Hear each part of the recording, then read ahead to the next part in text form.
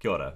So far we've been looking at motion in the context of motion graphs, and we're quite happy now that we can represent an entire motion, no matter what it is in one dimension, using a position time graph, and we can work out speeds and things by doing various geometrical constructions on that graph.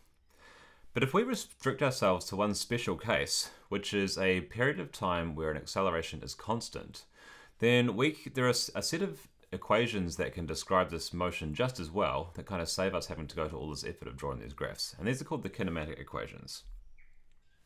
So the kinematic equations, first important point, they only apply to a motion where the acceleration is constant for that entire motion. It might be zero, but it has to be the same over the whole interval of time that we're talking about.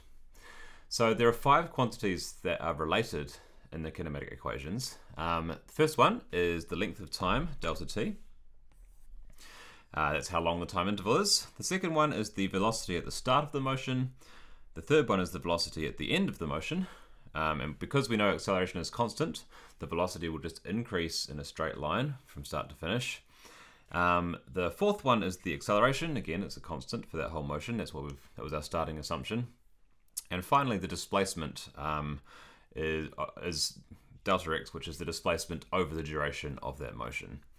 So these 5 things can basically be related in a number of different equations that each use 4 of these quantities. So I'm going to derive a couple of them just so you can kind of get an idea of where they come from. Won't do the whole lot. And then we'll do some examples of the kinematic equations in a separate video. So first off, we've drawn here a graph of what our acceleration looks like versus time. Now we haven't really used acceleration time graphs very often, but there's no reason why we can't have one of those, and it would look a little bit like this picture here. The acceleration is constant, so it's just stuck at a particular number, and I've marked on my starting and finishing time points, which means I've got my change in time of delta t along this axis here. Now, in much the same way that we used area under a velocity time graph to get displacement, we can get our change in velocity by calculating the signed area underneath an acceleration time graph. This is probably the only time we're actually going to do that, but hey, so really, if we want to find the change in velocity, it'll just be this area here. Okay, so if we write down what that area is, what we'll get is that our change in velocity is going to be equal to our acceleration, the height of our rectangle, times delta t. And remember, whenever we see delta anything, our change in velocity is just our final minus our initial velocity. So Vf minus Vi will equal A delta t. And so we can rearrange this if we like. We could add Vi onto both sides. I mean, we could just leave it like this because really these are all just the same kind of thing, which would give us one of our kinematic equations that says that our final velocity is equal to our initial velocity plus our acceleration times delta t. And so this is one of our kinematic equations.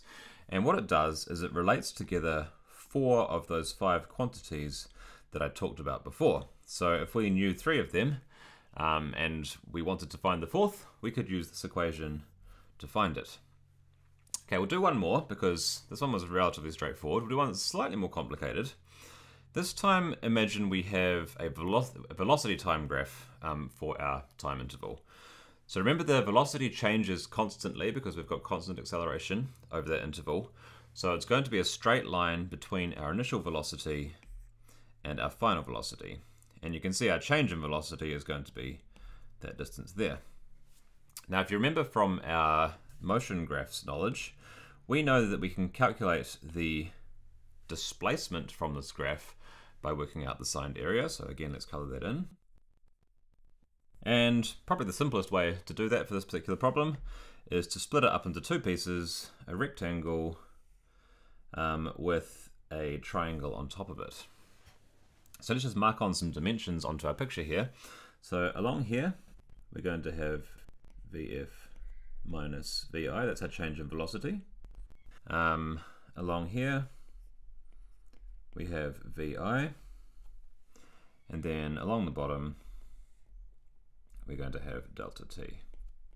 So remember, our displacement over that time interval is just our signed area. So it equals, let's just call this maybe, we'll do the rectangle first. This is A1, we'll call this A1 and this one A2. So our displacement is just going to be the sum of those two areas, which will be, well, the rectangle has a height of vi and a base of delta t. So the rectangle area is going to be vi delta t. And the triangle area, half base times height, so half the base is delta t, and the height is going to be vf minus vi. Alright, so we've got that, and if I just rearrange this slightly, if I look at, I'm just going to collect the vi's and the vf's together. This, we're going to have half delta t vf, and then we're going to have minus half delta t vf from this piece here. So what we have overall, that will equal, let's just rearrange it in a couple of steps. So I'm going to have 1/2 vi delta t, because I have to take half of those off the starting one, plus 1/2 vf delta t, which is vi plus vf over 2 times delta t. And this is an interesting one because this number here, this is my average velocity.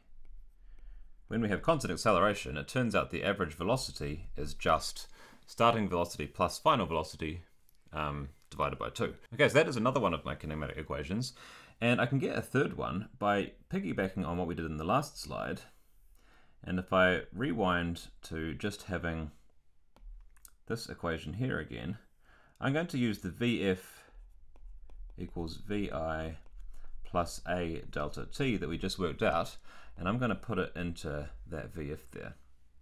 So it'll be a couple of lines of slightly messy algebra. So my displacement is equal to Vi delta t plus 1/2 delta t times Vf minus Vi. Well, Vf minus Vi, if I just put this expression for Vf in, so the Vf is Vi plus A delta t, then minus Vi. These two will cancel off. And so what I'll get overall is I'll get Vi delta t plus 1/2. Now all we've actually got left in that bracket is A delta t, so it's going to be 1/2 A delta t times delta t, so delta t squared. So this tells me that my displacement is given by my initial velocity times delta t at plus 1/2 times the acceleration times delta t squared. So that's yet another one of the kinematic equations. So I'm not going to go through and derive all of them, but they all kind of can be found by these kinds of manipulations. You can always eliminate one or two variables and get another one of the equations that relates 4 of the 5 quantities together. So in summary, we have these 5 kinematic equations, and they often are just written down together like this. So the first one is that one we just derived, Vf equals Vi plus A delta t. Second one is that one we just did now, delta x, or displacement, is Vi delta t plus 1/2 A delta t squared. And then if you want a bit of a challenge, you could see if you could figure out the other ones as well by doing similar kinds of algebra. And this one was the one that we looked at that had the average velocity times delta t in it. Okay, so the important points to remember is they relate the 5 kinematic quantities together. They apply where your acceleration must be constant over the whole interval. As soon as that's not true, then the kinematic equations no longer apply. So one of the first questions you have to ask yourself is my acceleration constant? And if it's not, then kinematic equations are at best going to give me something approximate. And each one of these equations relates 4 out of the 5 variables. So no matter which 4 variables you choose, one of these 5 equations will relate them all together. So typically you'll have some kind of word problem or some kind of situation where you have 3 of the quantities through the problem information and you're trying to find a 4th one. So you'd select the equation that has the 4 things in it, and you just do a little bit of algebra to find the thing that you want. So in the next video, we're going to just run through a bunch of examples just to see how this works in practice. We'll see you then. Ka kite anō.